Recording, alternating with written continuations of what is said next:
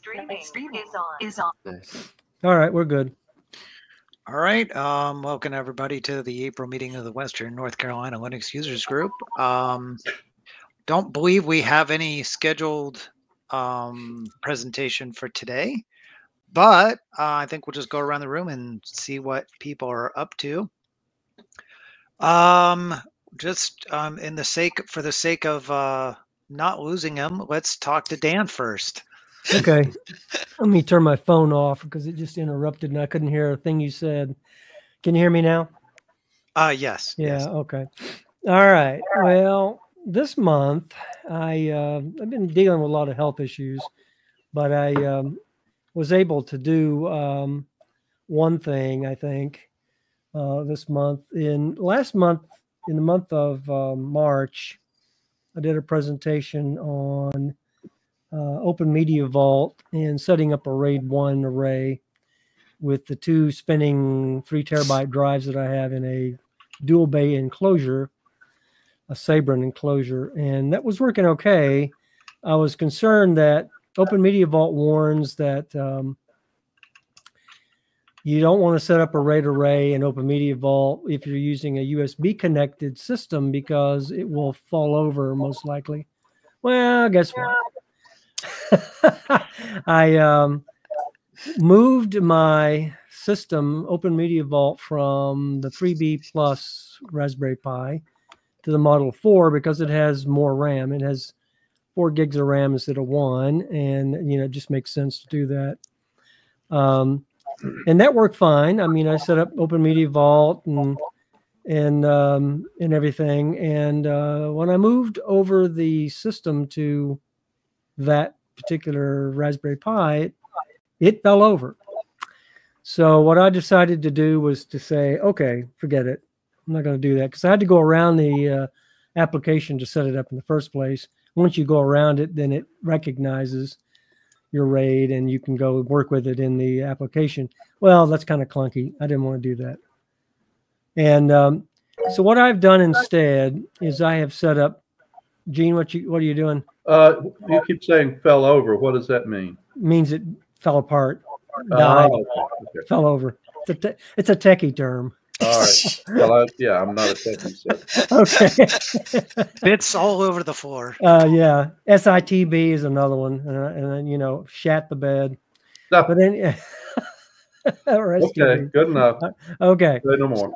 So anyway, so what I did was, instead of setting up the RAID again, I still want to be able to access the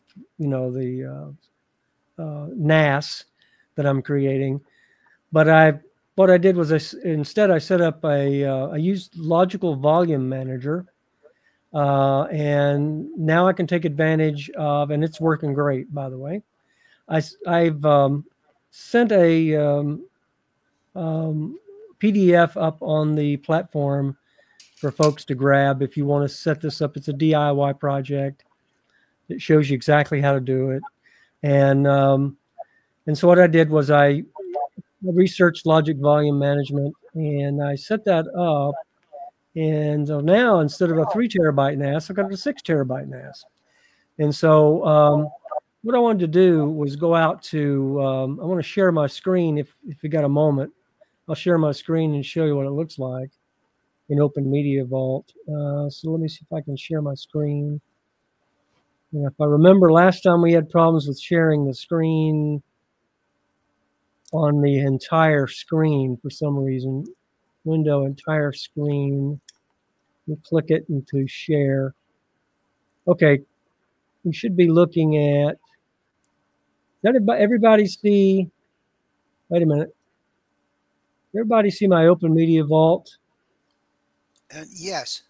Okay, give me 1 second. You should see this. You see like a spinning drive? Yes. Okay. Yep. All right. So here's what it is. Here's my Open Media Vault applications at 192.168.1.125 on my network. And let me get into it.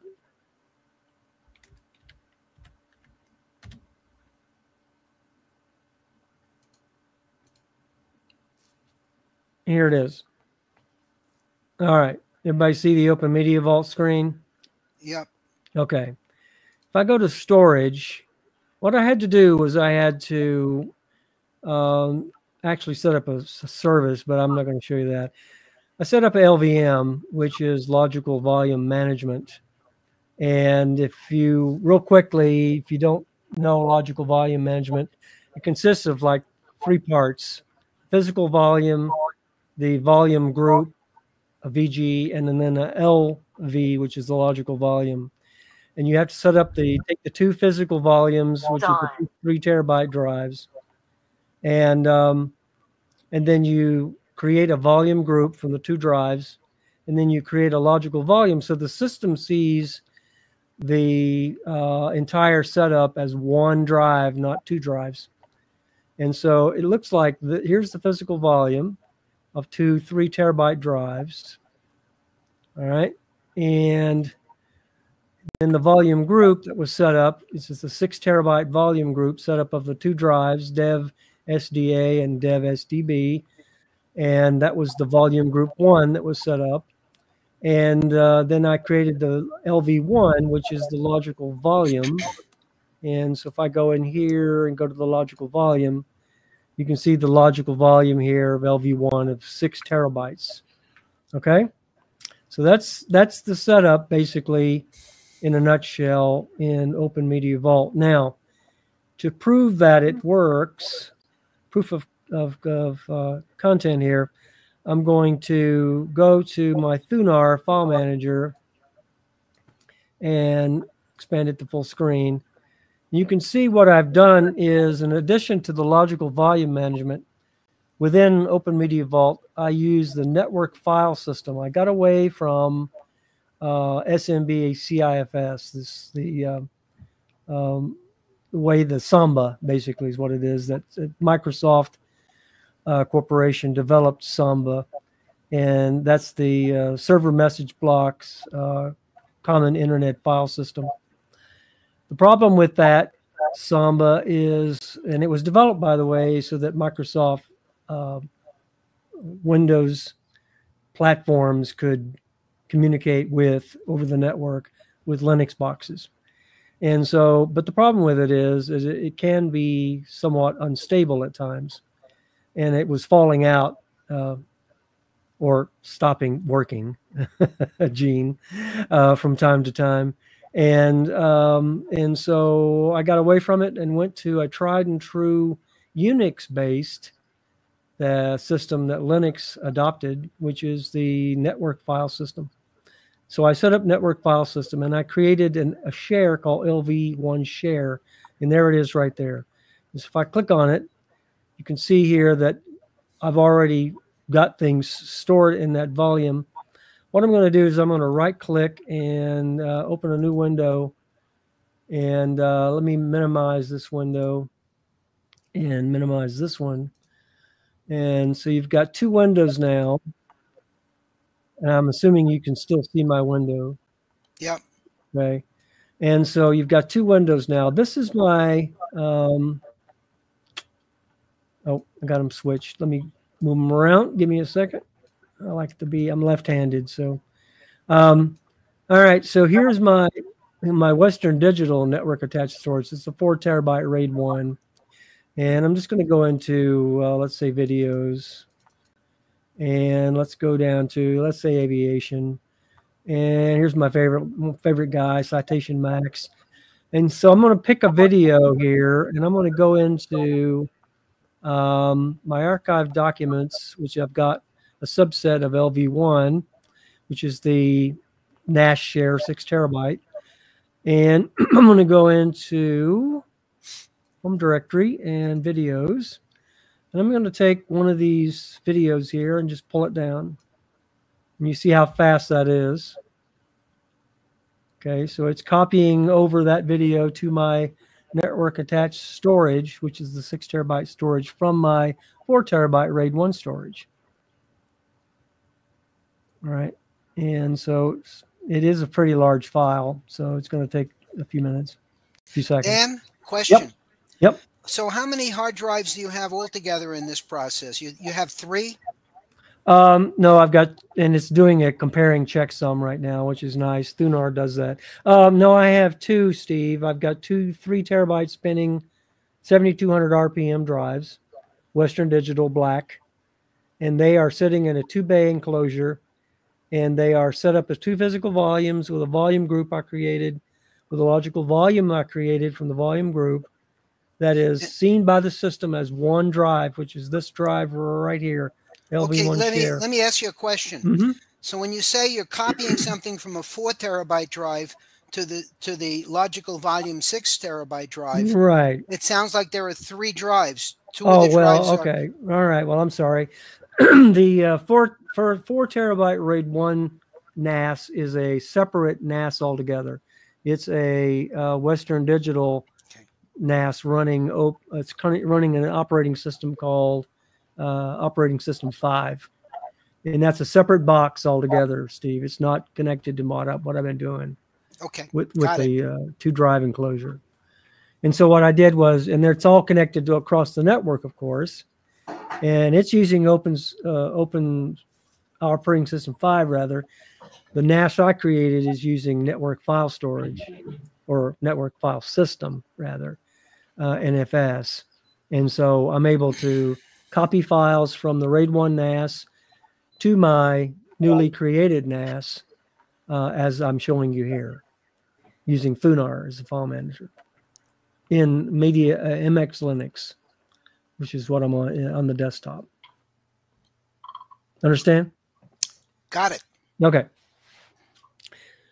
But far as drives go, I've got 4 internal drives to my computer, including my internal hard drive. And then I've got the 2 network attached storage drives outside of the computer, one a RAID 1 and one LVM. So I've got a lot of storage. I've probably got altogether, I would say probably close to 15 terabytes of storage for my whole system, which is far more than I'll ever use. All right.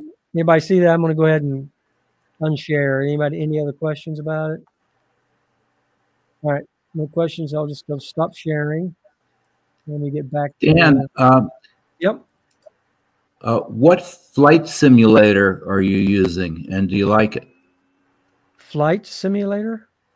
Yeah, there on that. Those files were MP4s of aircraft landings. And, oh no, those are YouTube videos. Oh, okay. Yeah. Let me get back into the meeting. Here we go. Right. Those are YouTube videos. I follow about 4 or 5 aviators on YouTube, and I archive their videos when I can. The ones I like, Premier One Driver and Citation Max and a few others. They're really good aviators. All right, and other than that, that's about all I've been working on as far as Linux goes. Been following Steve's report about the XZ utils. I just posted a Reuters article about it this morning on the platform, and I mean it's a bugaboo. I'm glad the guy caught it, because that could have been a big major problem.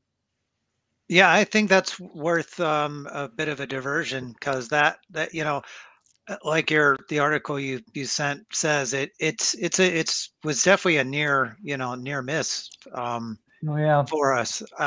If it hadn't have been caught, and it got, because I mean every one of my systems has that package, so if it had proceeded to be production code in the various systems that use it, it could have been an absolute nightmare. Yep.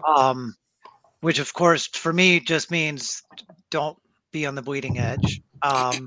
But it's not like, that's not the entire solution, because it does take somebody finding this code for for it to happen. And yeah, there's a lot of people, a lot of eyes on this code, but there's also a lot of people just using code and trusting it, and not, stuff can stay out there. It probably stayed out there longer than it even should have. So what what does that mean to y'all?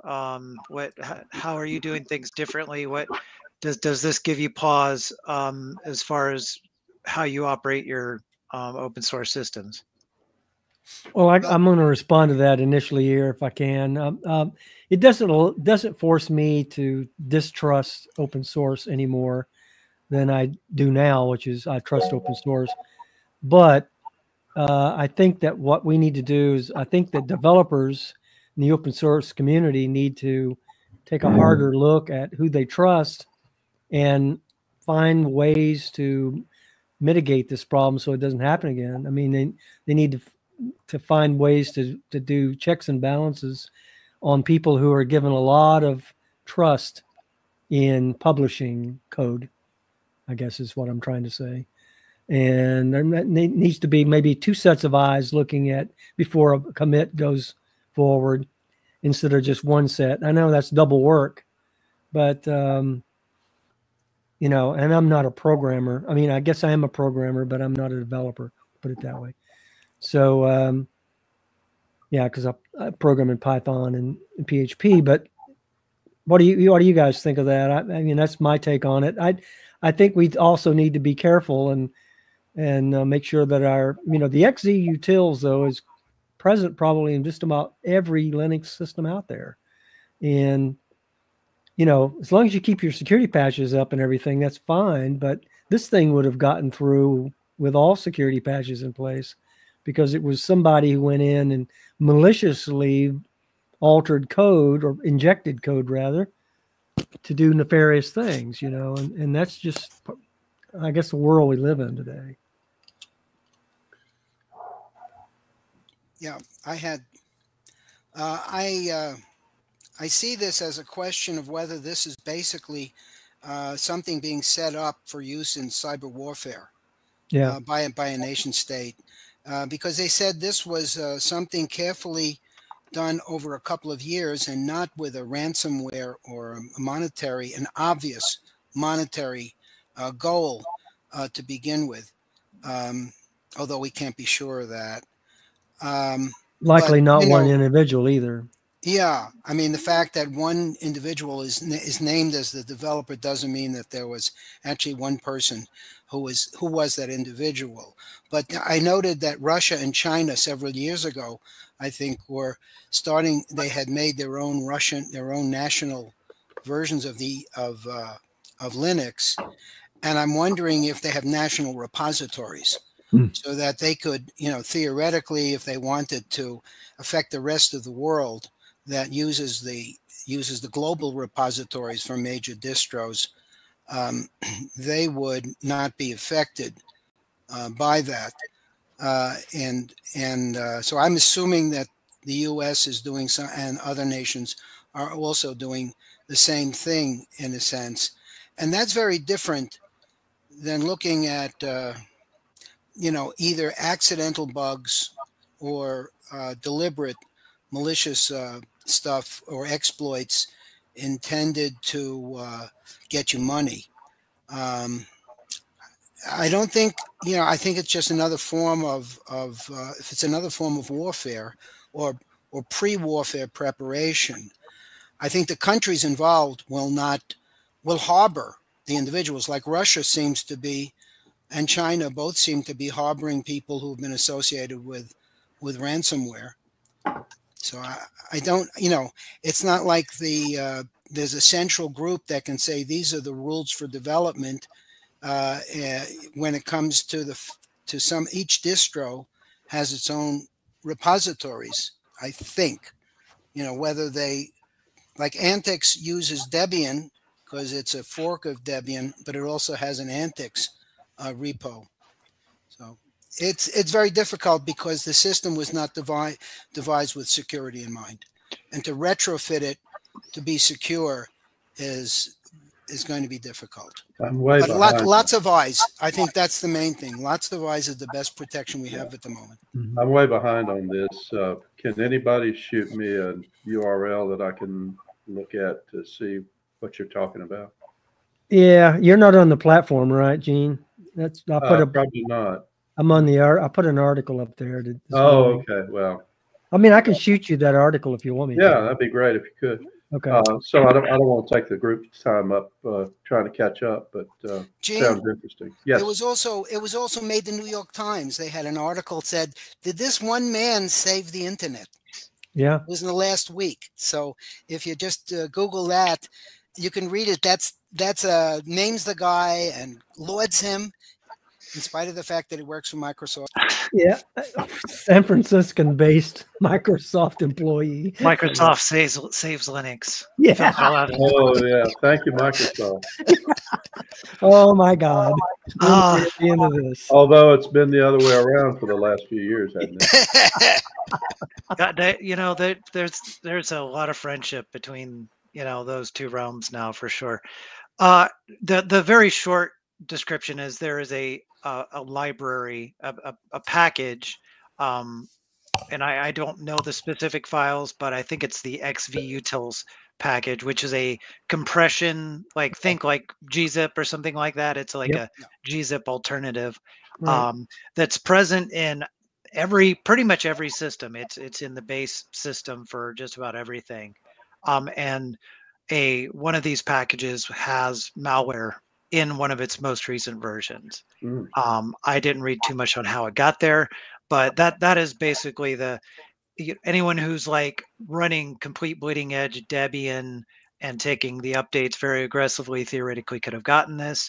Or I think Fedora was the other one mentioned. So, if you're being extremely aggressive on how you get updated, which I'm going to say before I say this, I'm really thinking out loud here. I'm not stating a belief or an opinion, but I do wonder if it's this sort of thing may change the way we see updates, because especially in the Microsoft world, the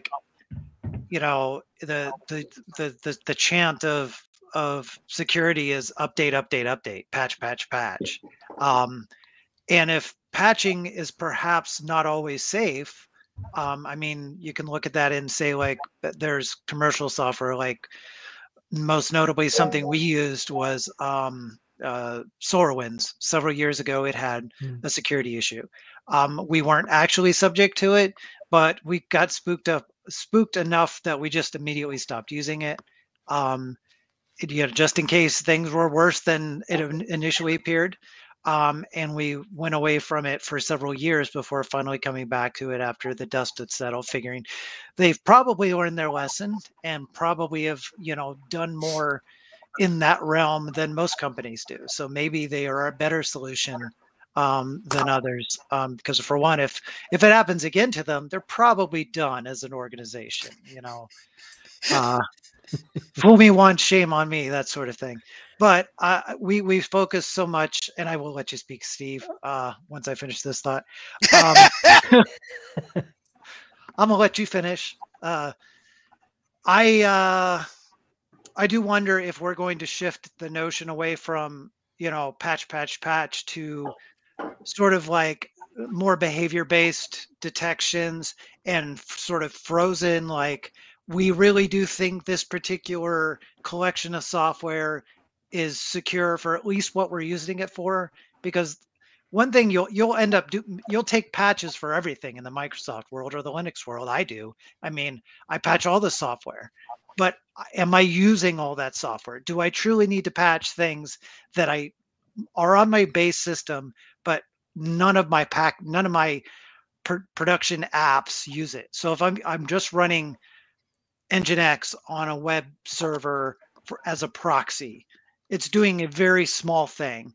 And one thing, of course, is to uninstall the software I'm not using, but that becomes a management headache, because you have to end up with very dissimilar systems.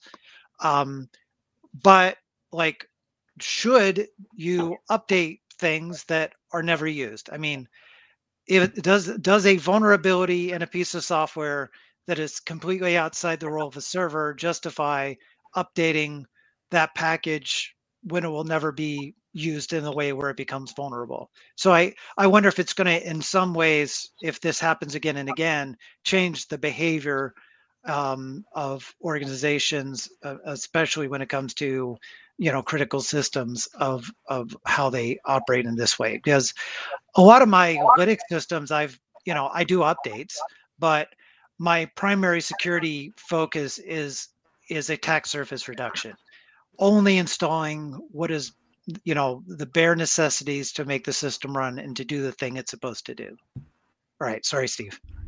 No, I was going to speak to the point that I have one of my systems is a SID system, and it's a toy.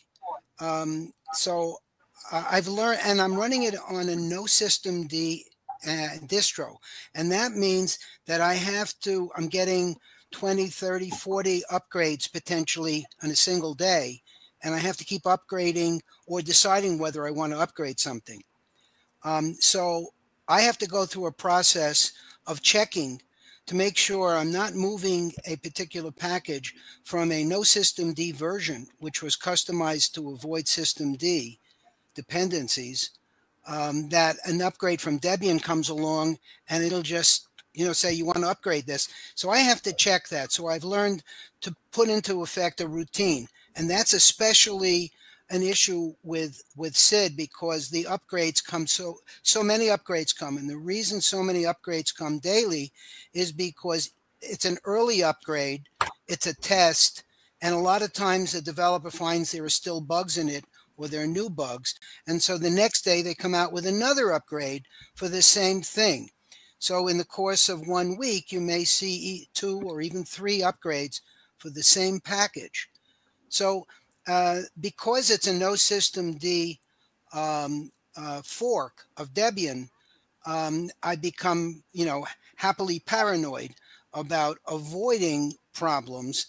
And I think that is maybe one thing that people can do when they're doing an upgrade. It's a lot easier with the stable version where you may get 1 or 2 upgrades every 3 or 4 days and nothing in between. Now, this is on an end user system where there's a lot of stuff. If you just installed a full version, because you have a choice of in Antix, you have a choice of a net version, a core version, a base version, or the full version. Each one in order has more packages. Once packages are installed, apt upgrade will tend to display a whole bunch of packages, including things you may never be using.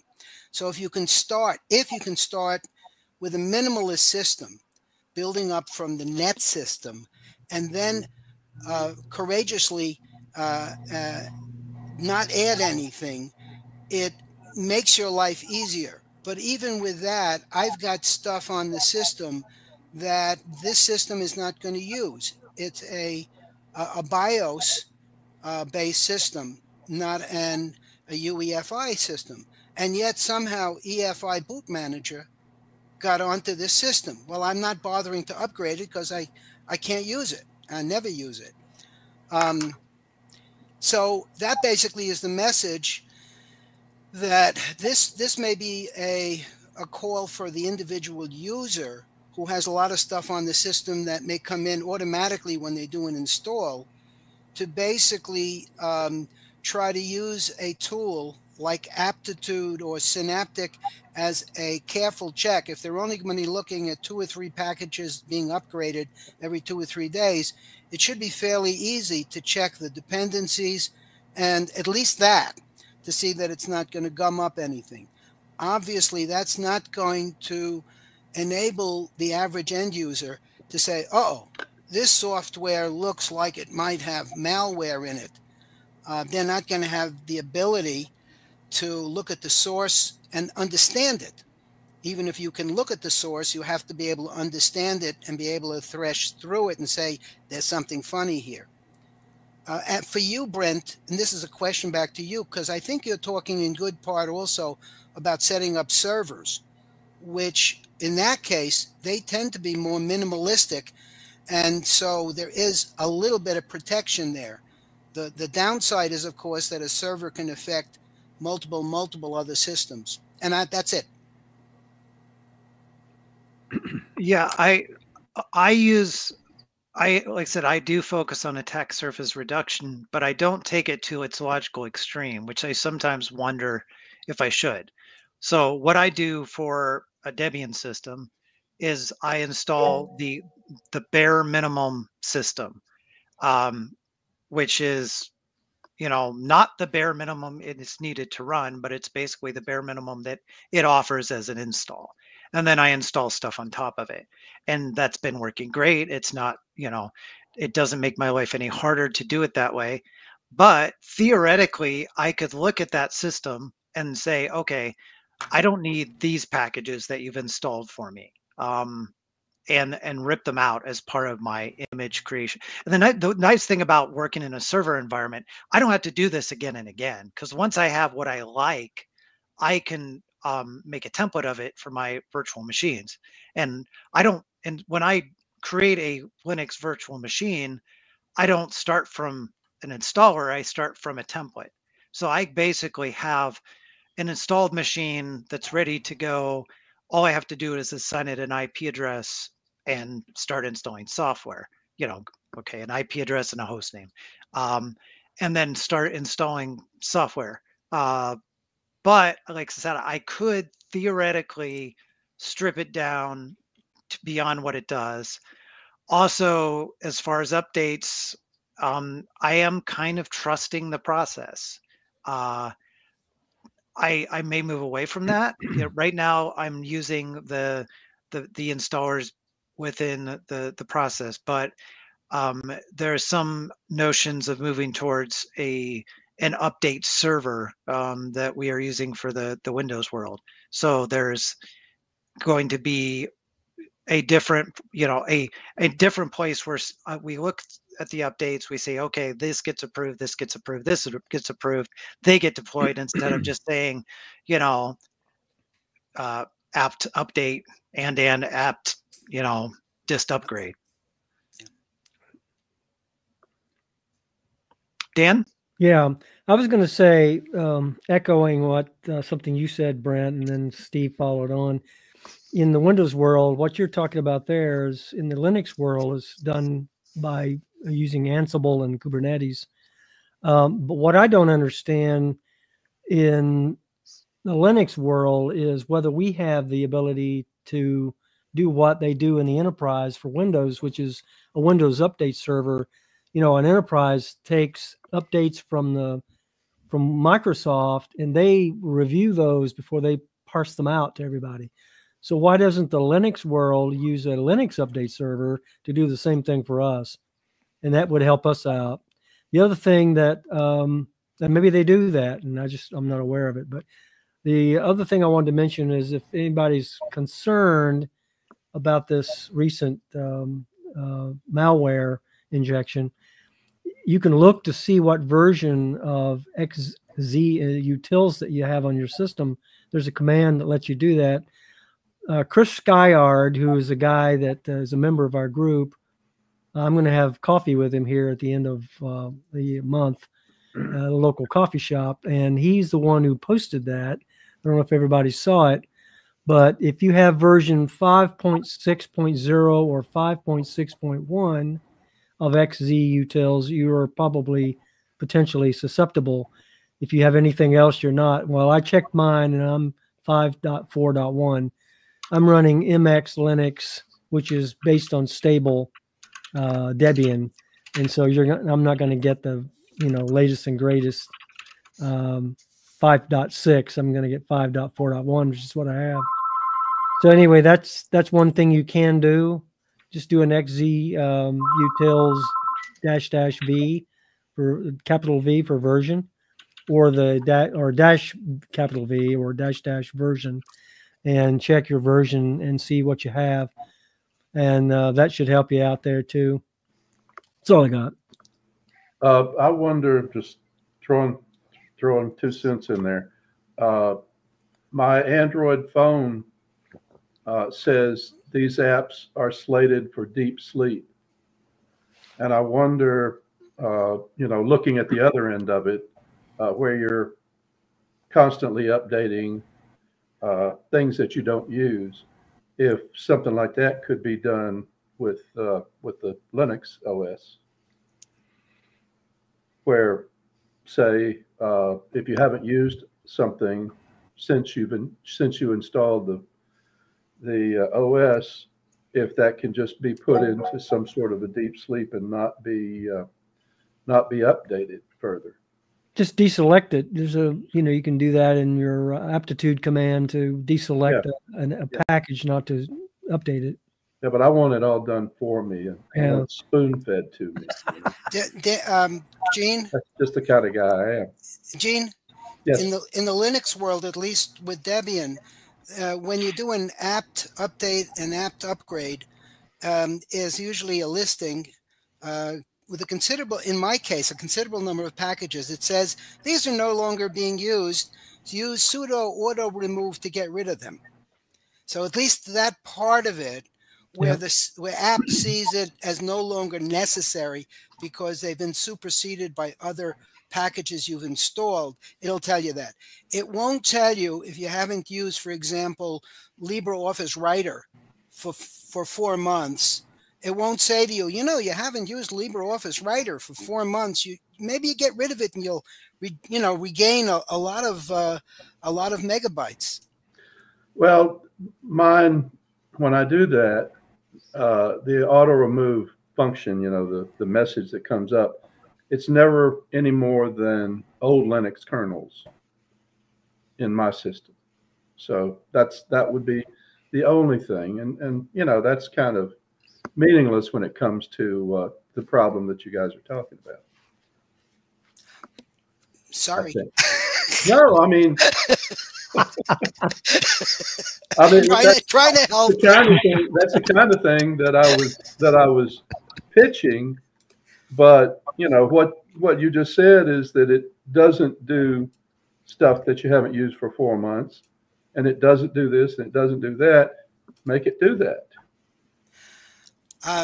There may be programs I want to use occasionally. I mean, maybe I'm going to use gparted. Well, then you bring that in and update it. You update it to the current version or whatever. Oh, well, if I can, I'm keeping them all updated as long as they look like they're not moving from no system D to system D versions. Yeah. Okay. And it looks like they're safe in terms of nothing pops up when I do the upgrade saying, simulate the upgrade. You do apt upgrade in the Debian world, and it doesn't do the upgrade. It just says this is what's going to happen. And then if it says, by the way, we're going to remove 16 packages, which happens, this is the package I could upgrade. And if I do that, it's going to remove my printing packages, cups, a bunch of cups. And I said, I don't know why it wants to do that. And I think I might not have printing after that. So I guess I won't upgrade that package. So it's sitting there until I understand that I don't need the other 9 packages, which I think I do need, or until a new version comes out, which doesn't tell me that the other ones are going to be removed automatically as part of that install.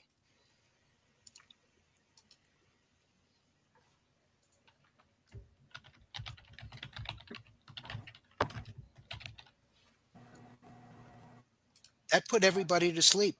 Yeah. I was just typing back to Gene. All right. Well, we can come back to this, but I want to make sure we get around the room. So, Steve, you got anything else going on this month? Well, it's a long-term project. One of the things I understood about insecurity was that there's an exploit. A botnet was set up using edge router X routers by a Russian group, and the FBI broke it, and they actually reset the passwords and such for the victims and presumably notify them. They said most of the people with edge router X routers who were victims had not changed the default username and password. So I know I changed it. So I haven't looked. The FBI, as far as I know, has neither modified my username and password or notified me.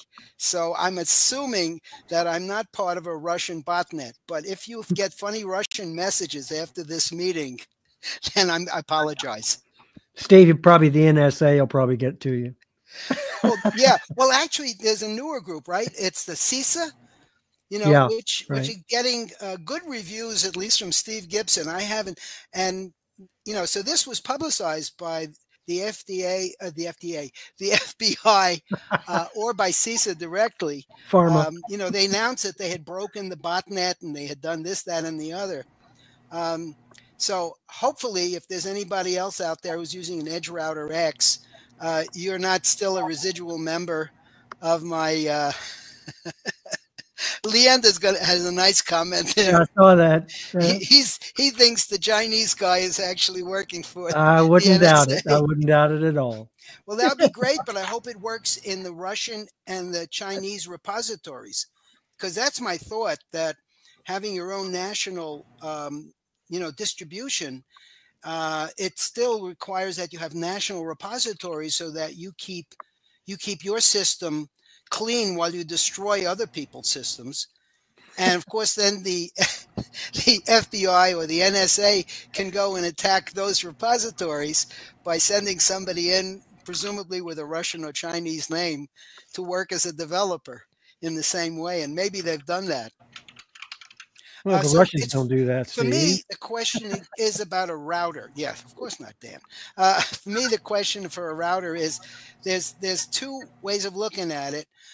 Three. One is, imagine yourself as an enterprise and get the fanciest enterprise router and spend, if necessary, $4,000 or $5,000, and then you can do everything with it, and even hire somebody to make sure that anything you can't do, they can do. And as long as you have enough money and you're crazy, you could do that. And then the other two versions are to use a typical consumer advertised router, which gets good reviews from PC Mag or other such journals, basically on the basis that they have the right software, firmware, and performance. Or you can go the route of being a paranoid security nut who says consumer routers tend to be insecure. In some ways are based on their hardware, and in some ways based on their firmware and software, and lack of adequate update, or demanding that you have insecure setups in order to manage the router. So, yes, that's enough. Dan is going to suggest that. That's great. So as I posted, there are two routers. There's a site called routersecurity.org, which focuses on this problem, and they've recommended two routers that are not mainstream consumer routers. One from a company called, I think it's called PepLink, although they have a router called PepWave also, and the other from a company that produces a router called PCWRT, and the PC stands for parental control. And I'm just tossing in my mind which one I want to try.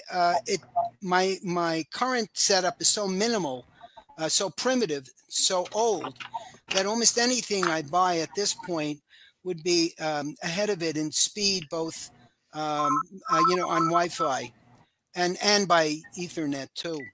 And we're not having great problems, so I don't need a massive performance improvement. I would just like to figure that maybe I'd get something that, because of the philosophy, would be satisfying to me from a security point of view, especially when people are muttering about all these new threats. And that's all I have this month. But if anybody has advice and wants to communicate with me, I'd love it. If they tell me about the problems they've had with their routers, or the successes, that they've installed their own firmware, they've done their security updates, they're mavens about this, to use a Yiddish term, then I would love to get this somewhere via the email or however. And that's my month. All right, thanks, Steve. I think Gene had something to say, and yeah, he can go ahead and just do his kind of thing. circling back to the problem that they reported. My understanding of malware, and admittedly, my understanding is very flawed, but doesn't malware have to be executed by the user computer, or can it be activated like without any sort of yeah, okay, so that answers that question. Yeah, let me just say that the magic word is remote. if you have malware that you install on a computer, but you have to be at the computer, and physical access, that's considered much less of a threat. So the really bad ones are those, and this is one of them, that you can get at remotely. Yeah.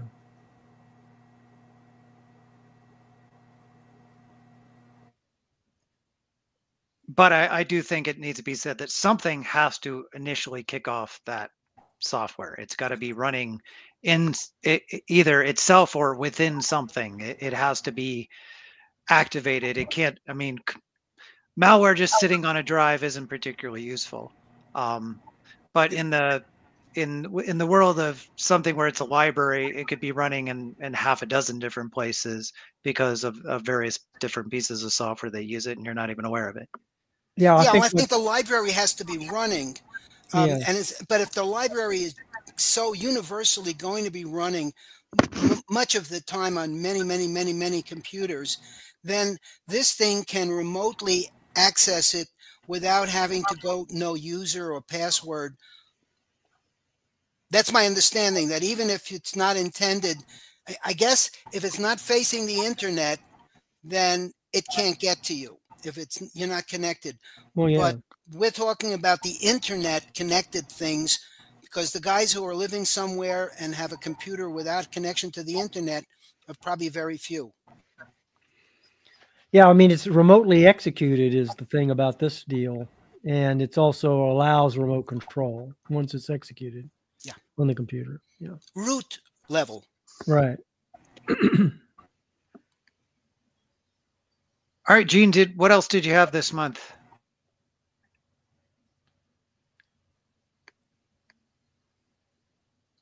He's muted. Gene is muted. I'm not handling the technology very well. Okay, there we are. A Dan. Can you hear me? Yeah. Okay. So just not much on Linux, but going through some pretty big life changes. I'm getting ready to vacate my house and place out here in Barnyardsville, as Dan calls it. And so I've contracted with an auction company to come in and auction my belongings. So anyway, I'm stripping down to the bare bones.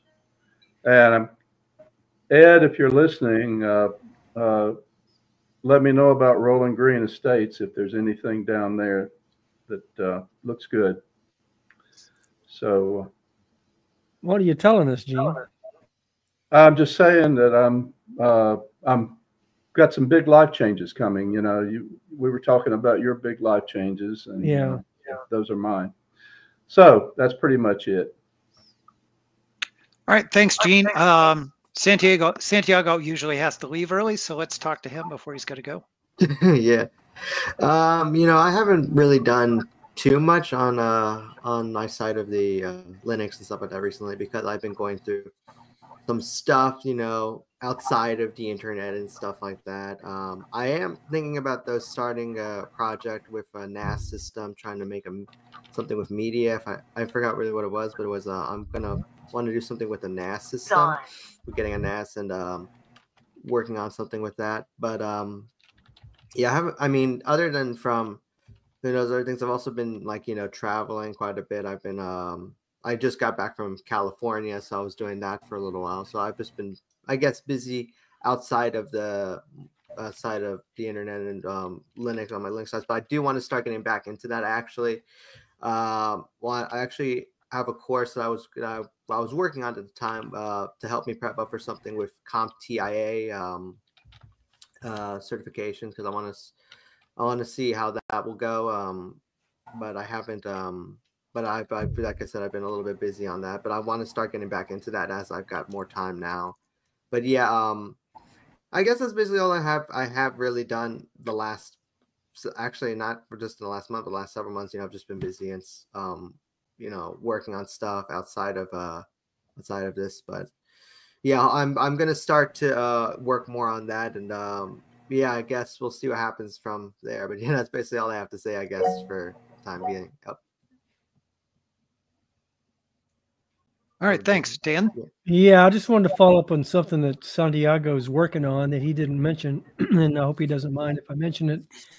He and I have been talking, and Santiago's got an inroad to a very active YouTuber by the name of Jay LaCroix. I don't know if much of you know about him, but he owns his own company called LearnLinuxTV.tv, and very active Linux professional. I mean, this guy is top notch. And Santiago is working on trying to get him to come in to give us a presentation. So I think that would be wonderful if we could do that and get that to happen. Yeah, that would be awesome. Yeah, like I said, I will try doing my best what I can. I did make a draft of the email, I'll say, Dan. I just haven't put in that part yet, but I'll send you a draft of what I say in that part once I get once I write it in, which I'll start working on when I get a chance. Hopefully will be today. I'll see what I can work on. And Brent, so that I was thinking along the lines of perhaps Jay LaCroix could come in and do like a 1 hour presentation on Kubernetes or Ansible or something like that. I think that would be wonderful for me anyway. I don't know about the rest of you guys if you want to know anything about Kubernetes. I certainly could stand to. Yeah. Thanks, Santi. Yeah, you're welcome. No problem. Alan, what do you got going on? Just trying to work out various issues that crop up on a daily basis. For example, I use FileZilla, file transfer protocol, the secure version. I've got a SSH security keys, works fine. I've been using it for years. But I had a need to set up another FTP account for somebody that's working with me. And rather than installing SSH keys and all, what I did is I set up on FileZilla, they have different protocols. And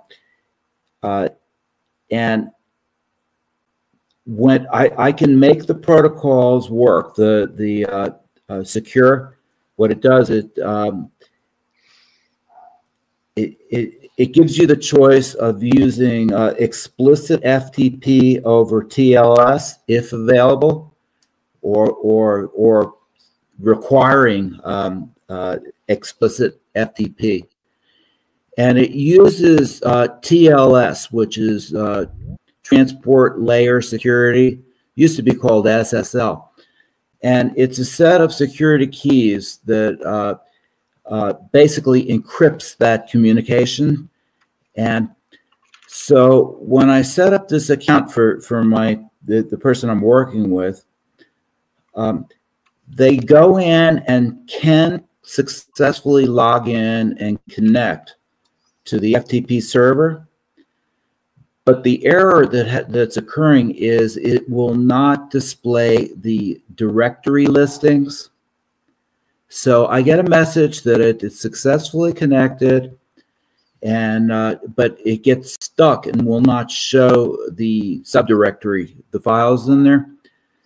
Evidently, it's a pretty common problem with FileZilla, and the crux of the problem is, I think, that there are some ports that need to be open. Like it wants ports 889 and 900.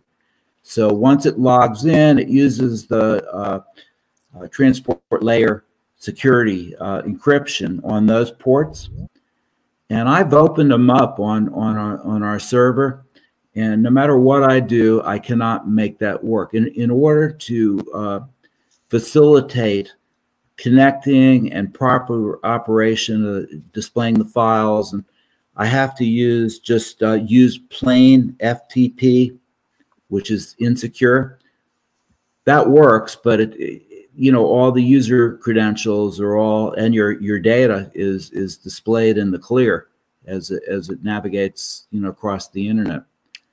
So that's one issue I'm dealing with. Anybody has any ideas? I welcome, any tips. The other question I have is regarding to cookies. When I am browsing the internet, and I'm seeing this much, much more frequently in the last year, and I think it's because of that European, requirements for privacy issues. I'm constantly getting requests to accept cookies or accept some cookies, but not all cookies. And I'm not sure how that actually works in a browser, because when I accept a cookie, it's amazing. I am getting emails and other and web content that is directly associated with the that website that I had visited. So I don't know how that works. If any of you knows how that works, it'd be great to learn.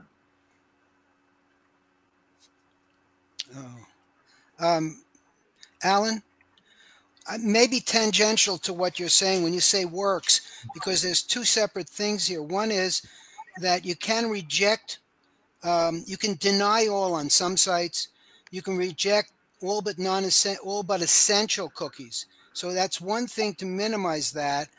The other thing is what I understand, again, from Steve Gibson, is that Google, and people here can correct me, Google is sponsoring an approach to non-identifying individuals and individually when you go to sites, and they're promoting that for at least their browser. And the idea there is that would tend to eliminate these I believe that it would tend to avoid targeting you. It's complicated, and I don't understand it. I don't understand it hardly at all, and I don't understand it enough, certainly, to make any sensible comment. If Dan is going to explain it, that's great. I see his hand is up. No, he's not. Okay. Is that part of the incognito program from Google? Yes, I believe so. Yes, thank you, Gene. And I don't understand that too well either, except that it's supposed to free one. It doesn't mean that you won't still end up in your browser with a whole bunch of files that are cache files from your browsing activity. But that's I not just what you're do not understand the mechanism of how they remotely access your cookie files on your local computer, and then advertise that out to potential advertisers or other websites. It just boggles my mind how that would even work. They're looking as hard at you as you are at them. Consequence of the Google thing is apparently that websites now are saying you'll have to sign in, where before, you would just be browsing and click and you'd see something and they'd automatically get information on you through the cookie mechanisms. Anyway, that's what I've been up to. That's about it. Dan? Yeah, I just want to make a comment on something that it's not about cookies, but I want to make a comment on something that Alan said. You made a comment, Alan, about SSL and TLS being the same. They're not. Transport layer security and socket secure SSL, secure sockets layer, they operate at different layers of the OSI model. I believe TLS operates at layer 4. I'm not quite sure what layer SSL works, but I think it's above layer 4, like layer 5 or 6. But there are different layers, but they're different protocols. They do similar things, but they're not synonymous. So make sure you understood that. Okay. It was my understanding that Netscape developed the original SSL protocols. Yeah. But it's been mainly supplanted by TLS at this point. Yeah, that's probably true. That's true. Right. SSL v3, which is the final version of SSL, is deprecated on just about everything. You're not supposed to use it. In fact, TLS 1.0 and 1.1 shouldn't be used either. Everything should be TLS 1.2. And when people say commonly SSL, what they really mean is TLS. Yeah. Okay. Whether, I mean, they're not synonymous, but in practice, I mean, in common parlance, they're essentially the same thing. When people say SSL, they really mean TLS. When old fogies like me say SSL, I'm really meaning TLS. Are you saying Alan's an old fogey? The shoe fits. The orthopedic shoe fits. You can tell the old fogies we have beards. White ones for the most part. That's true. Ed is rubbing his chin now. There's another old fogey. So Good Ed, to what's see going you, on? Ed. Other than your mute button. Live streaming is on. Oh, was that not on all that time? Nope. Yes, start over. Oh, I was saying that my primary system died and I had to replace it. So I did a quick interim replacement, buying a system off of eBay from some company that refurbishes business systems. And it was a Dell Optiplex 704 small form factor. It came pre-installed with Ubuntu. So I left that on there for a while just to try Ubuntu, because I haven't tried it in probably over a decade, to see how it's changed. And I played with it, and I said it's interesting, but I don't want it. And then I overwrote that with Linux Mint, which is my preference, XFCE. I'm old school, so I like XFCE. So I have not made that my primary system yet, but I probably will. In the interim, I fixed my primary system. It was an SSD drive that died 3 months after I bought it. And so never again will I buy some off-brand. I will always buy Samsung in the future. So I have got that back up and running again. And I'm probably going to switch to the small form factor, because it's pretty darn good. It's fast as greased lightning, and paid the whopping sum of $296 for it. So that's what I've been doing. All right, thanks, Ed. Let me make one comment to Ed. Ed, regarding your ABS project, I've been watching this series called Air Disasters on Smithsonian Television, and most of the episodes are also on YouTube, and it's fascinating. I mean, if you haven't seen them, I think you would enjoy, or at least get something out of watching some of the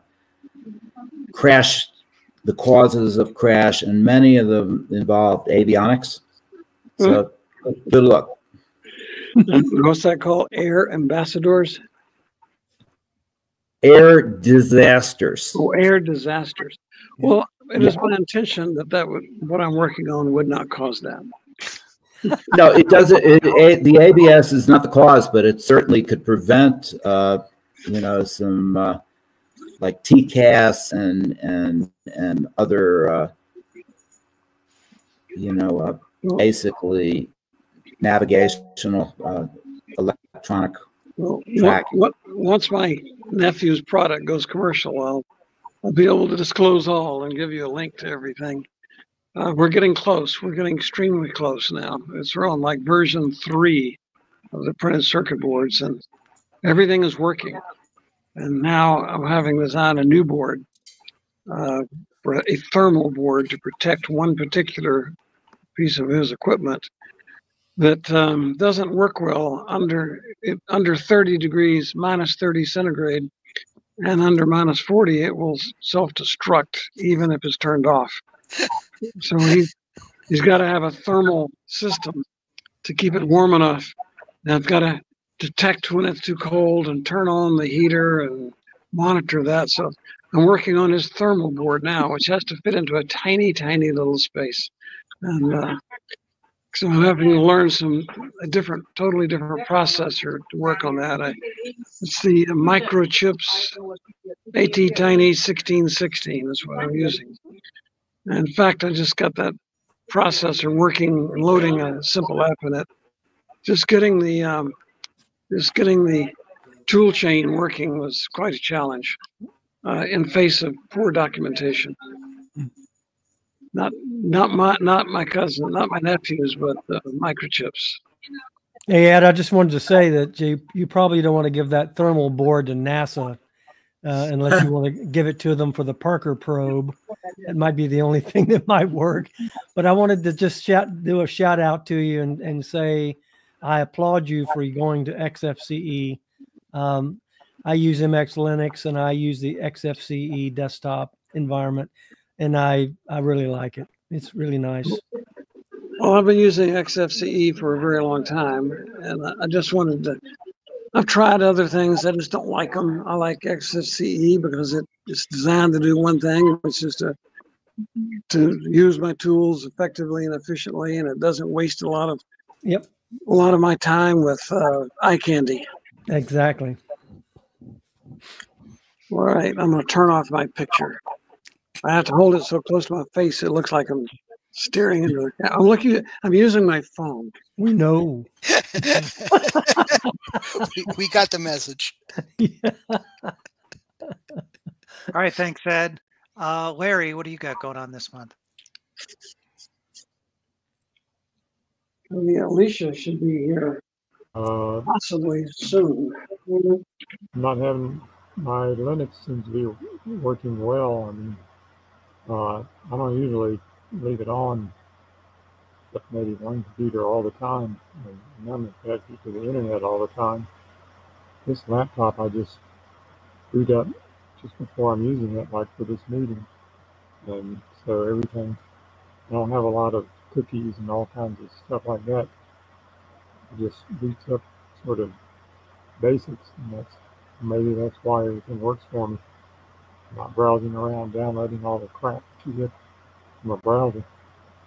But one comment, Gene said something about the moderator for this meeting, and I noticed that if I try to connect to this meeting like 5 minutes before 12 sometimes, or a little earlier, nobody else or anybody else is connected, it says you get a message that the moderator has not connected.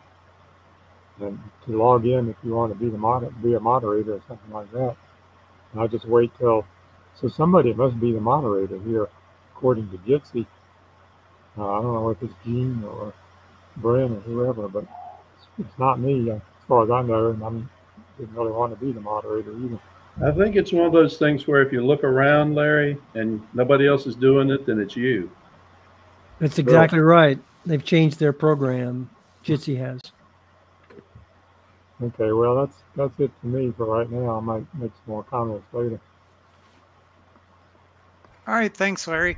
As far as moderator, when I join, I don't do anything special, but I do use the app.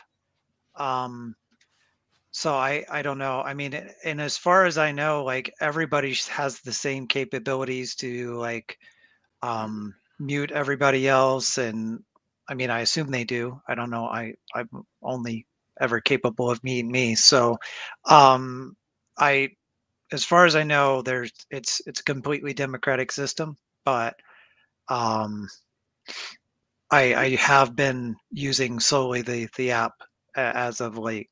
Yeah, the way it works, Brent, is if when you come up and join, it'll say that there is no current moderator. Do you want to wait for a moderator? And if you say no, I want to go ahead and join, you become the moderator. That's the way it works. So I assume somebody is impatient enough that they become the moderator. They become the moderator. That's right. Oh. All right. Thank you for that. Arnold will be quiet as always, but he did say hey and says he's using Mint and has cast some aspersions on those not doing so. That's an extreme statement. I'm sorry. Leander, what you got going on? It's month's been pretty busy. At work and stuff as usual. And I've been sick twice. I had COVID, and then I've had the norovirus that's been running around the last week. So still haven't completely recovered from that. But before I got sick the second time, I did go out and I got my astronomy gear back together and used an open source program called Cyril to make a decent shot just of the M42, trying to get back in practice with that. I have been last Friday was interesting when the XZ thing. I was in a chat room with some Debian maintainers trying to take that apart and figure it out. And yeah, I don't know what all has been said and not said. It's just it's definitely sophisticated. The interesting thing is it was keyed, and in order to get a proof of concept together, you had to replace the private key in it with one of your own, so you could see what it did. So it's sophisticated, and it looks like they had intentions of protecting it, so to sell it, which makes me think state actor or private contractor like the NSO group, that they're the ones who developed the Pegasus malware. But it really doesn't fit. It's somebody with some sophistication. So China, the U.S., or Israel probably. They're usually the big ones in that. Russia and North Korea, they tend to stick to off-the-shelf stuff they can buy off of the darknet these days. They don't tend to do sophisticated things like this. So I don't know. That's kind of my thoughts on it. Another interesting thing is I think it only triggers on RPM and Deb-based distros. So like even Arch with Systemd it wouldn't trigger on. So it was very specifically targeted towards enterprise-facing stuff. But this is why SID and Rawhide, I would say, are not production, and things based on SID and Rawhide are not production safe, and I wouldn't use them. It didn't make it into stable. It didn't make it into enterprise Linux. Yeah, so that's my kind of 3 cents on that. It's interesting. I don't think that closed source stuff is still somehow safer. You can social engineer your way into Microsoft. Get somebody into get a dev into a lot of gambling debt, bribe someone. So people with these kind of resources really doesn't really affect them closed versus open source too much. But yeah, what else did I say up here about that? I was typing away. It is, as for like the checking of patches and stuff, I do run a local app mirror, but that's more to save bandwidth on Debian to be a good citizen than it is to actually do any checking. I mean, I'm pretty far deep in this stuff, and I feel like I don't have the technical capabilities to sit there and verify every single patch and code that comes down. So, yeah, I think at some point you just kind of have to trust some of that stuff. The question somebody had about the telling you how much you use an app and to remove it, that would probably require more telemetry infrastructure than most Linux distros are comfortable with putting forward outside of maybe Ubuntu and Red Hat, because they're going to have to track that usage somewhere and tell you if you've used it. So that's probably why you're not going to see that. And Microsoft and Android, obviously, they want that data, so they're going to track it for you. Kubernetes, yeah, I did do a Kubernetes setting for work.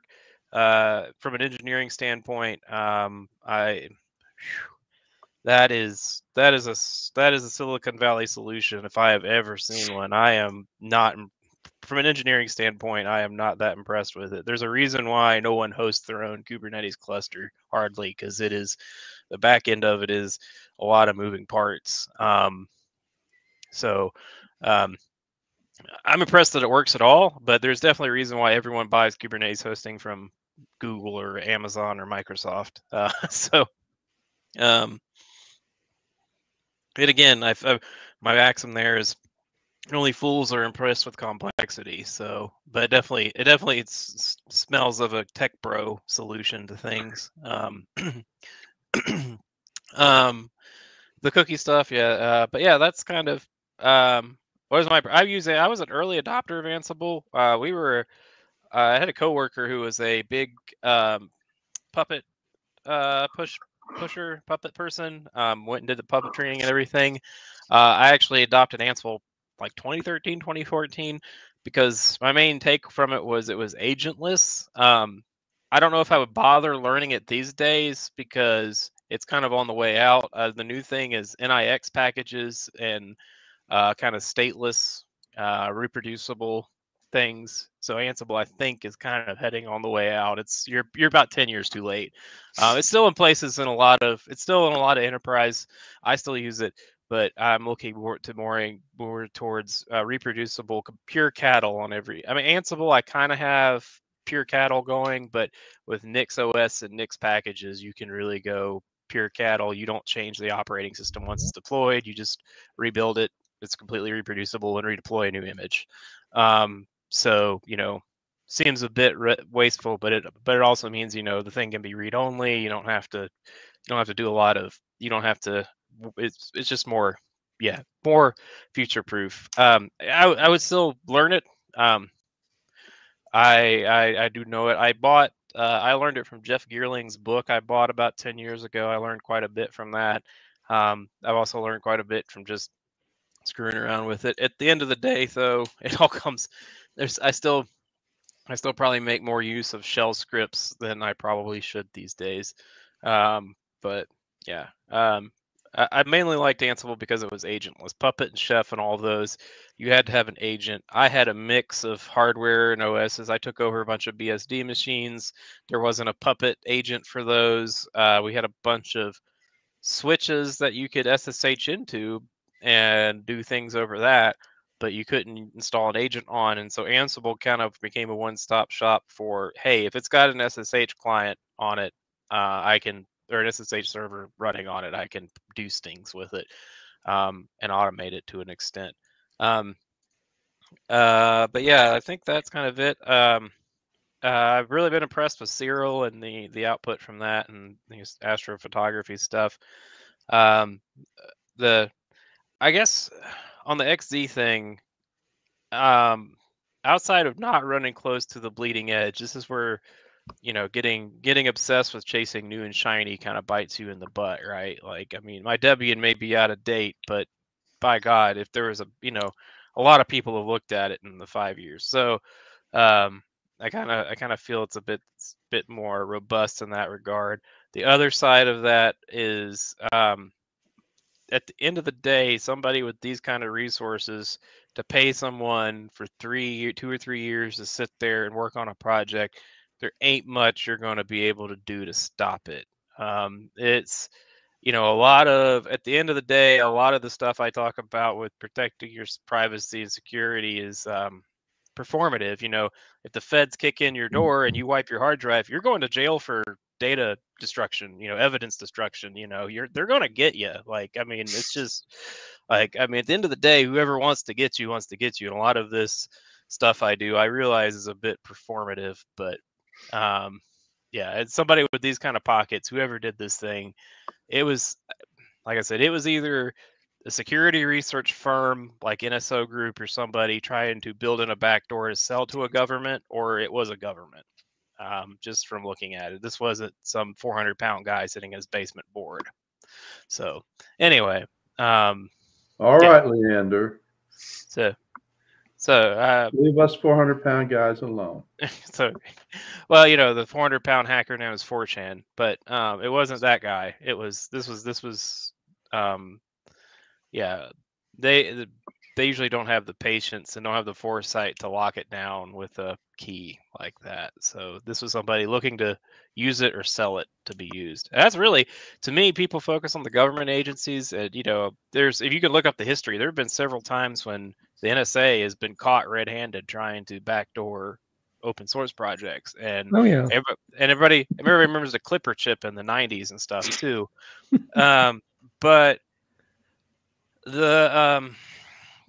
we need to watch private sector stuff just as much. There's a lot of money.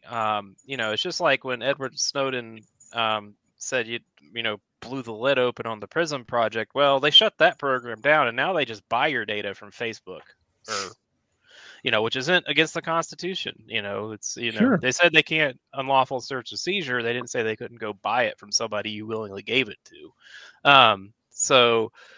Private industry, I think, deserves more scrutiny because there are tons of, I will say, mercenary style security researchers out there that are in it not to protect you, but for the money. And like I said, the NSO group, I mean, they sold Pegasus to Saudi. That was one of the things that got Jamal Khashoggi. Khashoggi, I may not pronounce this, but the journalist who was critical of the Saudi regime, who got hacked to pieces and taken out in trash bags. Yep. That was what was used on his phone. They sold it to him. They've sold it to our government and police. So the private, a lot of people are like, big government, I'm scared of big government. And I understand that. And I'm right there with you. But the private sector, I think, needs just as much scrutiny because they're completely profit motivated. And yeah, this kind of reeks of a private contractor, if you ask me, to a degree. So anyway, that's my rant. I'm kind of done. You can look at my pretty picture if you want. And yeah, anyway. Leander, question. Yeah. Are you gearing up to take pictures of the eclipse, or? No, I hadn't made any concrete plans. I went to the eclipse in 2017 as part of the physics department here. I was adjuncting at the time.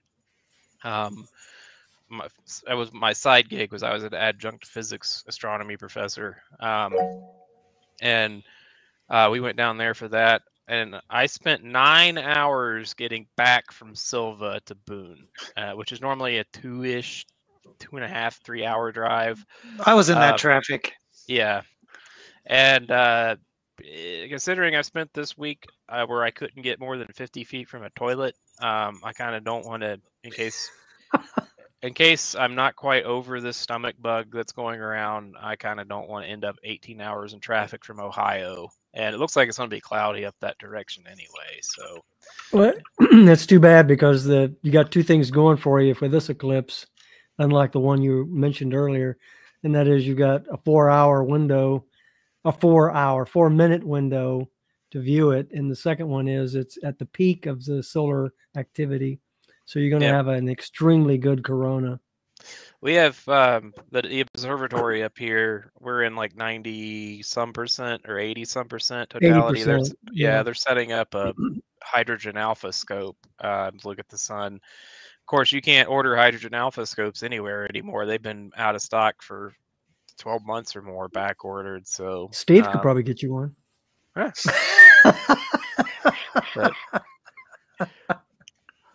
But I would love to go back. I would love to go back and see totality, but I mean, this is probably going to be a train wreck of traffic, and I didn't have the foresight to find a place and get it booked up and everything this time. So last time the department kind of took care of it. We were just like, we're sending y'all to see the eclipse, and I think this time they're not doing that. So yeah. Yeah, I feel like this one's been hyped a lot more than the last one. Yeah. Yeah. Are you doing anything with Self, Leander? With what? Southeast Linux? I submitted 3 talks. I haven't heard back. I'll go regardless, but I haven't heard if they've been accepted or not. Actually, I could probably check to see. But they said they were supposed to let us know this month what our talks were going to be, but let's see. Editor, view your proposals. Nope, it still says in review. So, wow, that's crazy. They were not very well organized last year, I will say. So I wonder if they're having more of those same issues. Excuse me. Well, if they won't take you as a speaker, they do. I went there I spoke there in 2022. I missed the window for 2023 just because of work stuff. But I don't know. We'll see. I submitted 3. One is my usual talk on Darktable, and they've got new features. I submitted one on doing a live portrait shoot and editing with Darktable. I figure it would be good to get people hands-on things. So it could be like a laboratory workshop kind of thing. And then I did a thing about things that tick me off in Linux evangelism called "You Use Linux, Nobody Cares." Like things that tick me off about my thought is don't tell people about the tool, go build something with the tool and show them the result. Yeah, there That's you what go. impresses the people. Like Right. like nobody cares if you bought a fancy paintbrush, people care that you painted the Sistine Chapel with Exactly. it, kind of thing. So anyway, that's rant over. So for now. But yeah, that's kind of my thing. I hope, yeah, if you haven't seen Totality on an Eclipse, I very recommend it. It's a very almost life-changing experience. I don't know, that's probably a bit much, but it's very kind of, it's one of those things that is just, it's crazy. Well, if you So haven't seen the Great American Solar Eclipse 2024 NOVA PBS presentation documentary film, it's about an hour long. You should watch that too. It's great. I guess actually I've got, hang on a second, Pictars I've got it iOS. archived to my NAS now, and I'm going to rewatch it. It's really wonderful. A lot of historical information and stuff. Yeah, there we go. So this was the setup I took to the one of the setups I took to the last eclipse. Nice. With this, there's some other guys. We took a bunch of. This is my precision I had at the time. We had these bench of Dell Precisions here running the stream for the physics department. That's the old head of the department, Dr. Calamai. I think he wasn't the head of the department at that time. I think that was Briley. But yeah, there was a whole crowd of people there. These are the little projection of the eclipse through the leaves. Some general pictures of people looking up. There's some stuff through the scopes. That's just with my phone, I think. That's in the wrong folder. That was someone starting a fire with a mirror. It was more tech work. There we go. So those are the shots I got actually during, right after Totality, or right about then. Yeah. Anyway, so Yep. that's kind of, that was a quick tour of my slides there. Yep. It's nice. So, but yeah, clouds broke at just the right moment. So that's the thing with these things, is you're gambling with cloud cover, and I think there's supposed to be a pretty good chance of it up in the Ohio Valley. I was thinking about going to Leander, Texas, is actually in the path of Totality, and So you bought a city in Texas, huh? Yeah, so I thought about going to Leander, Texas, visiting some friends in Austin, but I didn't get that far either. So. Well, what about those devices, Leander, that you can put on your telescope that blocks the sun? Forget what it's called. Yeah, I've got. It's not within reach, but I've got a bunch of those here because I've got. Oh, several. do you? Yeah, okay. That's actually something I bought in the last month. Forget what they're called. There's a name for it. But yeah, there's solar filters. You can get them made out of. Well, it's an extension that's it sits away from the telescope. It blocks. It's a disc that blocks the sun. An occultation disc. Yeah, that's it. Yeah, you can get. I'm not. Those don't do well in our atmosphere. That's what they use on like the space telescopes, because you don't have the atmosphere scattering the light. That's how SOHO gets the corona pictures all the time. Okay. Yeah. But with our atmosphere, I mean, even if you block the disk, you're still going to have the blue light scattered everywhere. Oh, okay. But that's why an eclipse works well, because the moon's outside our atmosphere. So right. That Rayleigh scattering is what gets you. So anyway. Question for Leander.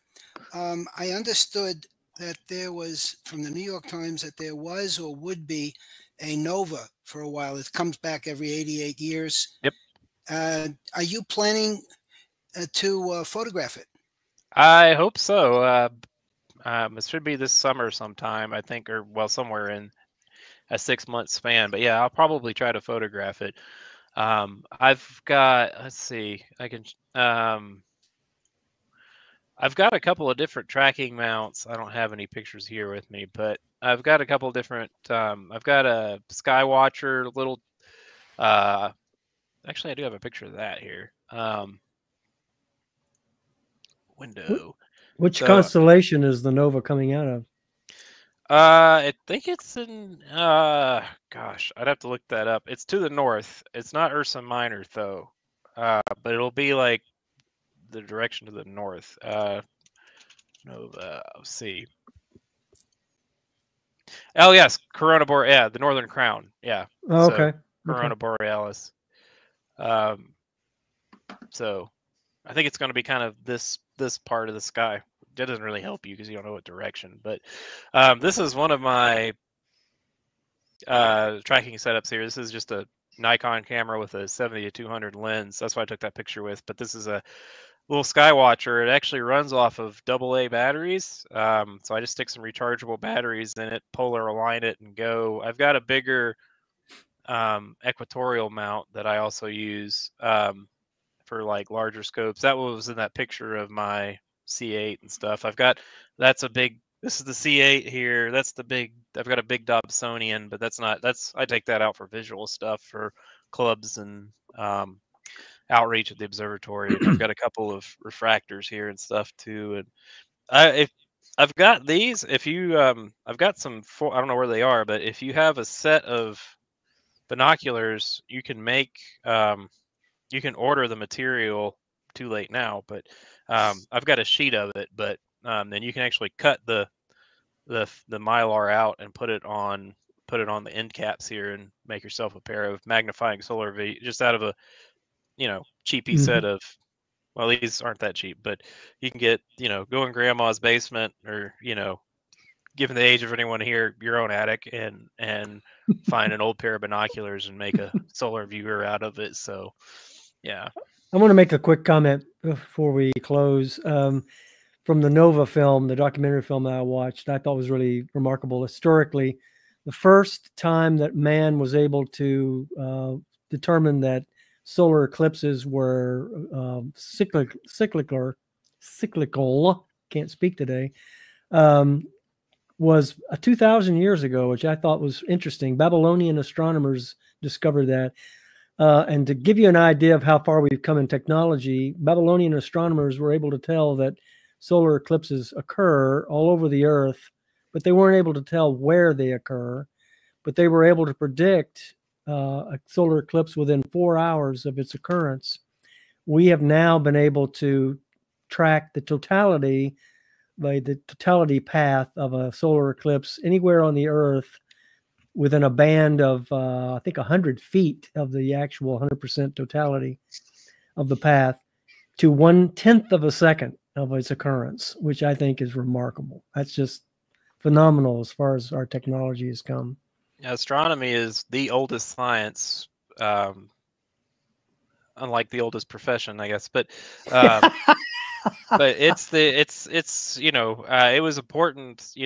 Early agricultural societies exactly needed to know when to. I don't know if I would say I'm writing a book yet, but I'm doing research in that direction on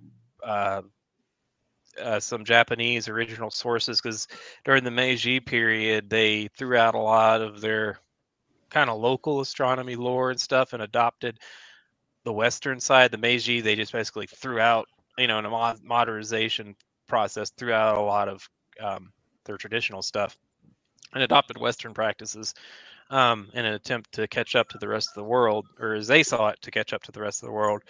And a lot of their old lore and stuff around astronomy kind of went with that, and old discoveries and stuff like that. So I found some original sources written pre-World War II about that, but they're in Japanese, and so I'm kind of using my skill there. I found a more modern book written by a Japanese anthropology professor, but it's clearly written by someone with English as a second language and focuses exclusively on folklore. It's a good text, but I kind of want to do some more with bringing that to Western audiences, because I have an physics with an astronomy concentration undergrad, and our astronomical history was all Western. It was all Europe and that kind of stuff, and people all over the world had two eyeballs, just like Europeans did, and I figure they probably noticed patterns or discovered things and wrote it down too. Just a matter if they kept track of it. Yep. So, well, I have an undergraduate degree in mathematics with a secondary degree in physics undergraduate. So, yeah, I've got my master's was in physics and engineering, and I need to dust off some math. I haven't done anything more complicated than algebra, and I've been kind of following your teasers, your brain teasers there over the week. But I generally just don't check personal email that much over the week because I am absolutely blasted at work. Although I'm starting to take the UNC job didn't work out. Probably shouldn't have talked about hentai during the interview anyway, but probably not a good idea. No, I'm kidding. The interview went really well. I thought I was a good fit.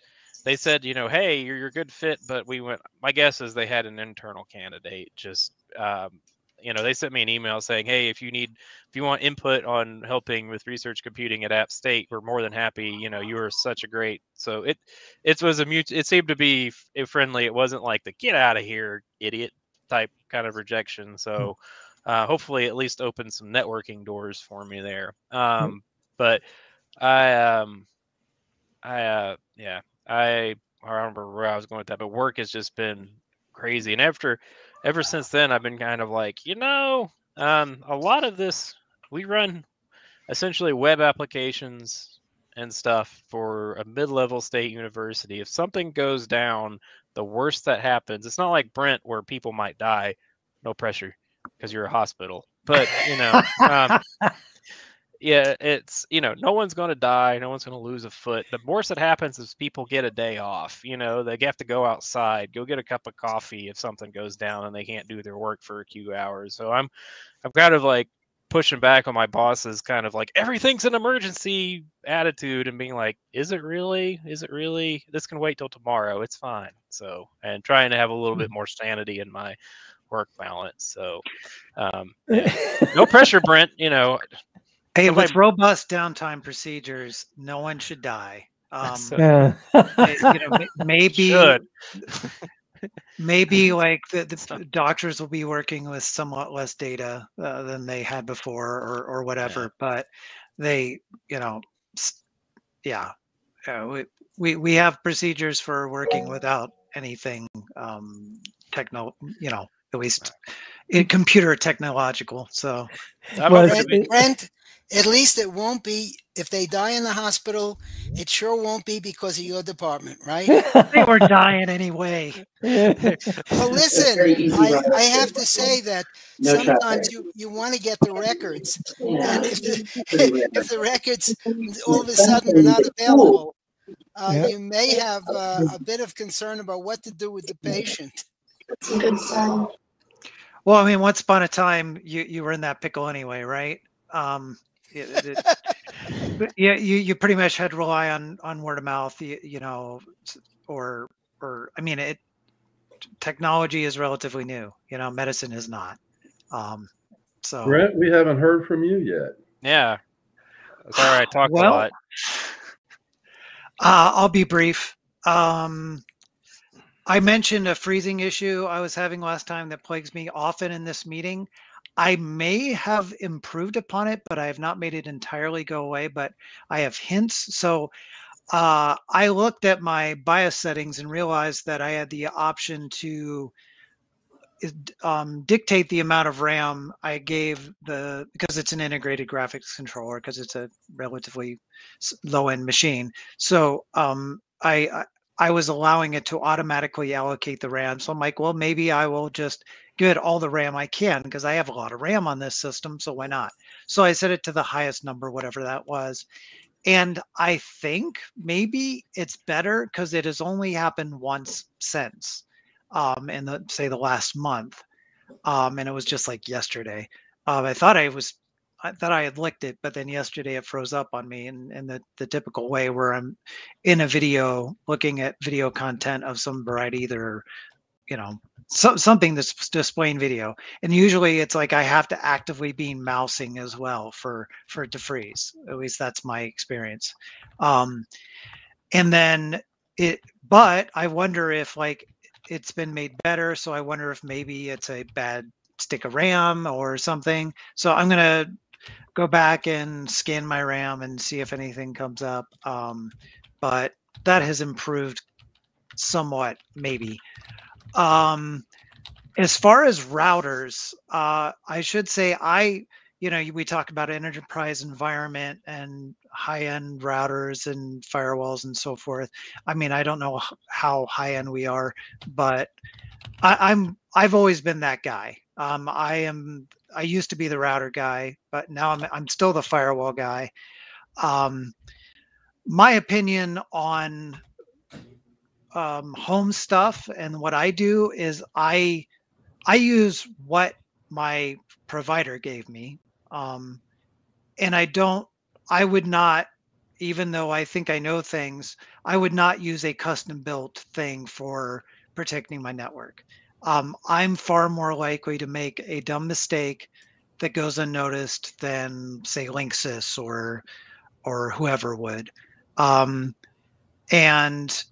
I would be also hesitant to go with some really niche security router provider as opposed to like a higher end like Linksys, Netgear, or whatever the main TP-Link, whatever the players are out there.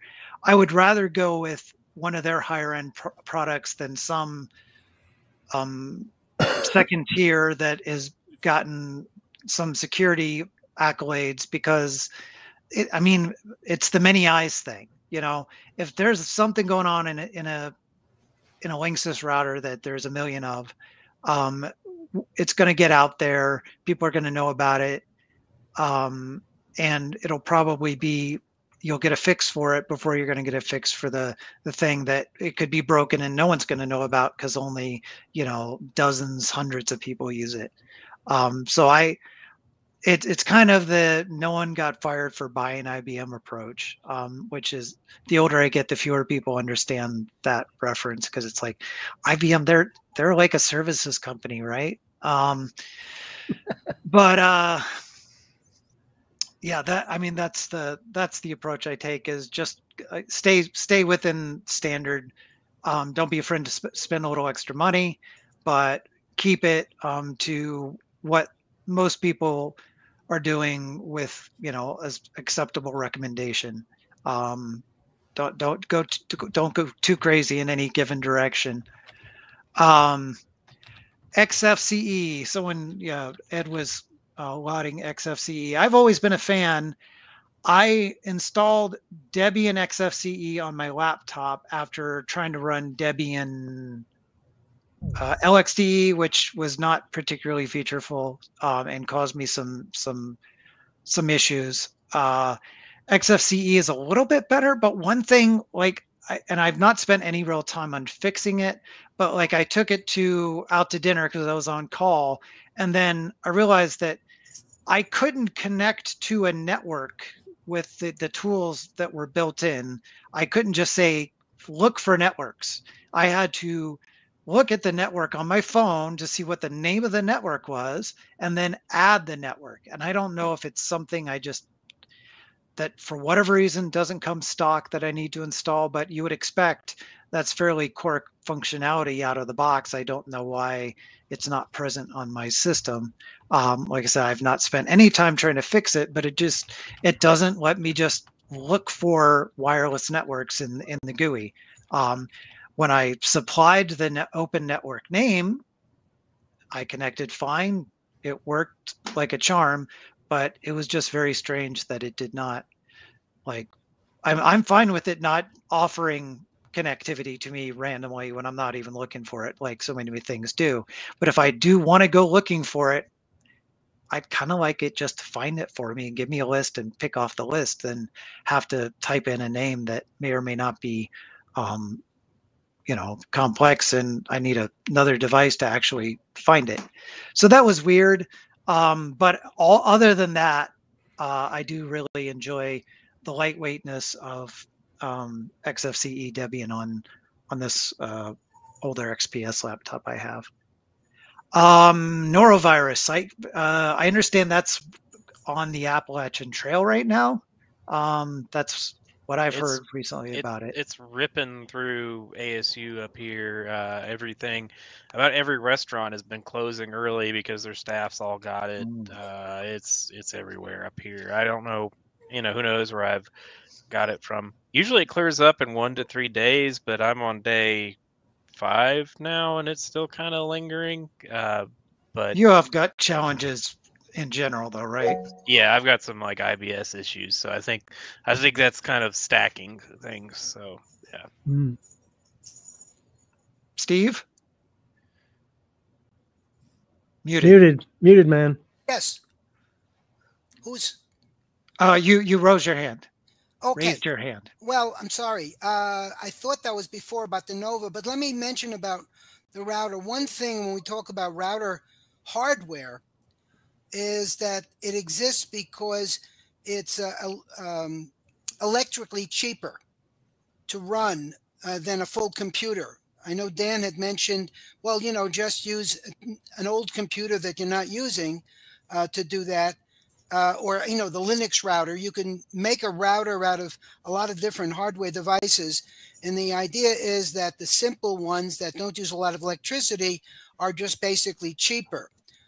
To the extent, I'm not an expert, but I understand that they tend to run either ARM or another hardware type of processor, which has some, typically the consumer ones have vulnerabilities because of that design. But that's why you see routers being sold. I believe that most of them use less electricity, even the fancy ones that are $300. Use less electricity than running a computer 24/7. That's my issue now. I pulled an old Dell Optiplex out of surplus to put pfSense on years ago, and it's been solid, but it's even with everything turned off in the BIOS, it pulls 30 watts sitting there. So I'm actually looking at replacing it. I remember last year I bought that little N100 mini PC, and that's been working great. And they make versions of that now with 2 or 3 NICs in them. And I'm looking at that. That thing sits at sub 10 watts. I mean, it can run off of a phone charger, and it's a regular Intel chip. So any x86 64 router distribution will work on it. My only problem with Brent's approach is Linksys and Netgear and Ubiquiti and whoever else is out there tends to drop support for their older hardware. Yeah. And if I sink a couple $100 into a router and then in 2 years they're like, we don't support that model anymore, it kind of ticks me off a little bit. And is that really a concern in the use, the user space though? Like I don't think I have ever contacted. Means you're probably not getting security patches for it anymore. Yeah, that's an issue. Yeah, I mean, I understand the need for security, but like the attack surface on my router is essentially non-existent, right? Like that it doesn't. Okay, it doesn't exist. Which the NSA does. Like there are no open. I mean, I'm just saying, assuming that I got it and it was secure. Yeah. There are no open ports other than from the inside, and it's just a password protected website for configuration and so forth. Obviously, if something is coming from my machine to it, then theoretically it could be attacked. But that's going to require a little bit more coordination than most things have. Wireless wise, I mean, I'm in on the boonies, so even if it were poorly situated in some way wireless, it's just, my deer aren't that smart, they don't know how to do those things, so unless you're intentionally driving up my driveway to get within range of my wireless signal.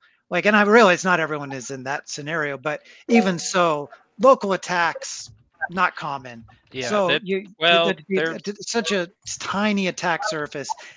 But if I were running a PC as a router, and especially if I was trying to do fancy stuff, do port forwarding with, I just suggest don't port forward unless you really, really need to. Run a cloud server. You know, there's a lot better ways of doing things these days than allowing people into your network.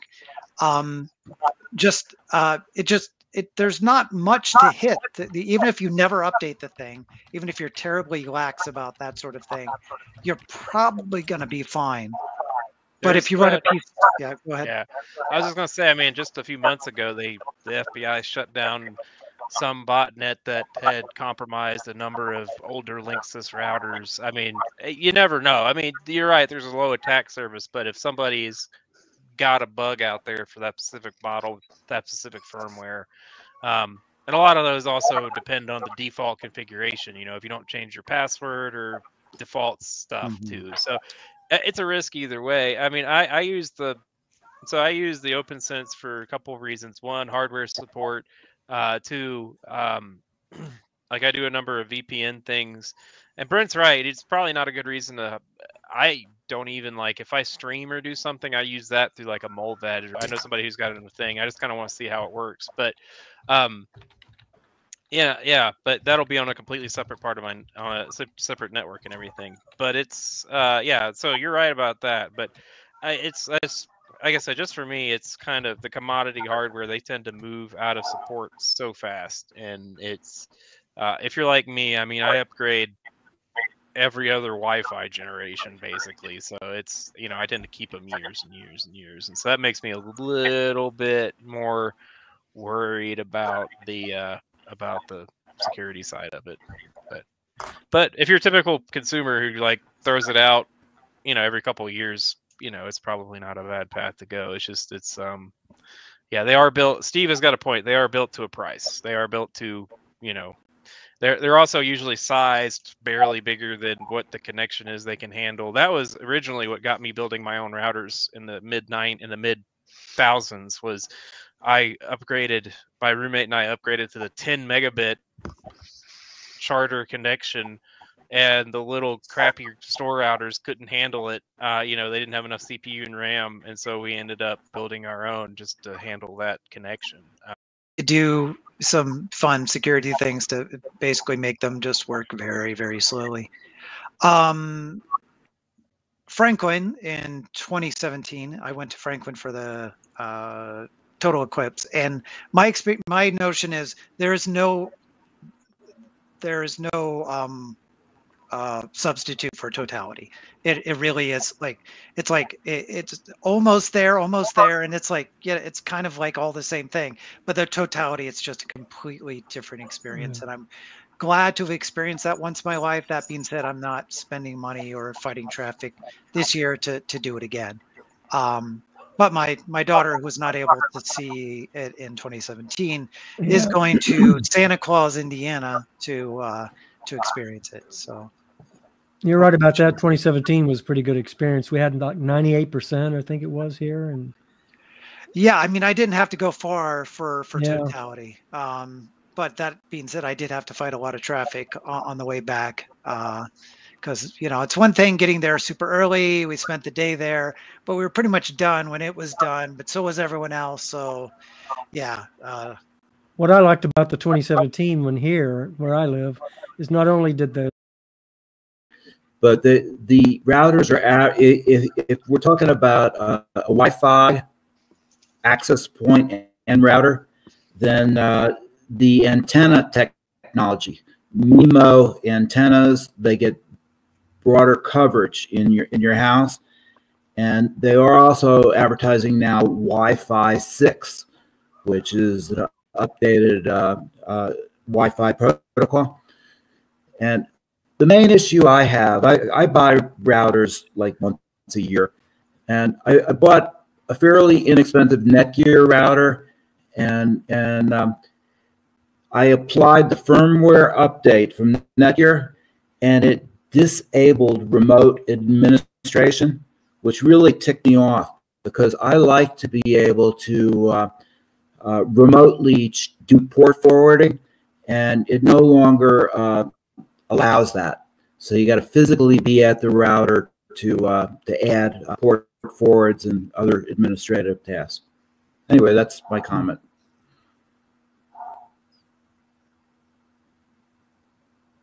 Steve? Briefly, that in fact, Alan, that is supposed to be a safety feature, the elimination. But of course, every safety thing may have a pain in the ass element to it. Yeah. Well, there is a way around it. I mean, I could flash the router with WRT, DDWRT, and which I use and like, but it upsets me that they, in the goal of security, they've really eliminated a very useful function, which is remote administration. Yep. True. All right. Any last words from anyone before we go? Just this. I understood that while 6 is the latest, 6E and 7 are coming soon, and some people have said, really, if you're going to buy a router because it's a 6, wait a little bit to get either the 6E or the 7. So I don't know if this is the continual improvement problem where you end up never buying something. Save a lot of money that way. Yeah, I think Steve, on your question, I think the difference in the store router and the router OS on a computer is just like a lot of Linksys and stuff. They use BSD or Linux. They aren't reinventing the wheel. They're just using that and slapping a GUI on it usually. Well, I was thinking that the advantage of a router designed OS would be that you minimize a lot of attack surface. Yeah, I mean, they've made on a computer that you're not going to use. They've made some really hard on BusyBox. Yeah, they've made some good. They hopefully have made some good configuration choices. But yeah, that's mainly the difference is just configuration and presentation, really. So yeah, that's yeah. Hopefully, initial. Now, like I said, some of the store-bought routers, especially way back when, they've made some pretty poor security choices, and yeah. So, but that's certainly changing a lot now, though. So, yep. And Microtech is one of those ones where it's a router OS, but you can hang yourself with it. You can yeah. You can definitely they come pretty unconfigured out of the box, and unless you know what you're doing with networking, you can really expose everything. So. All right. Anything else? Any ideas for next month? Requests? I haven't thought of anything. All right. Well, let's discuss it in the normal channels. Yeah. All right. See you guys later. See y'all next time. Good. All right. Yeah. Take care. Bye-bye.